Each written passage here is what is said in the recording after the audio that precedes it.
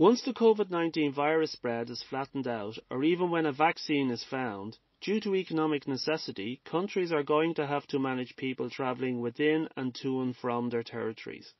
However, we anticipate challenges, because restoring travel will increase the risk of starting a second COVID-19 peak, which could lead to more damaging restrictions of movement, business and life.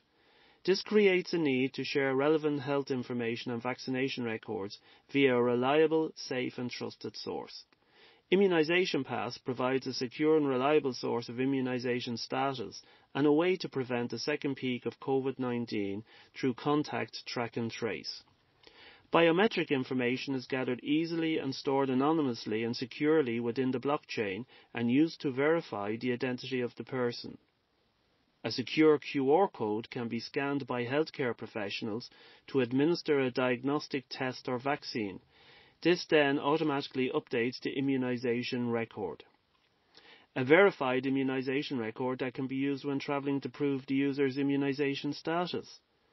The app also has COVID-19 track and trace functionality. Example, if a recent contact has declared as positive for COVID-19 and the user chooses to alert others anonymously, then the app alerts their contacts with a risk status of low, medium or high. Over the course of the weekend, we made a great start at creating the app design artifacts and the building blocks of the back-end architecture. We believe Immunisation Pass is scalable and capable of global adoption. We see further use cases such as Travel Health Alert Companion or a record of sexual health, to name a few.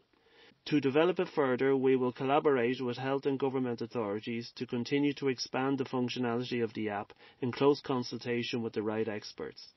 We have the design skills and technical know-how.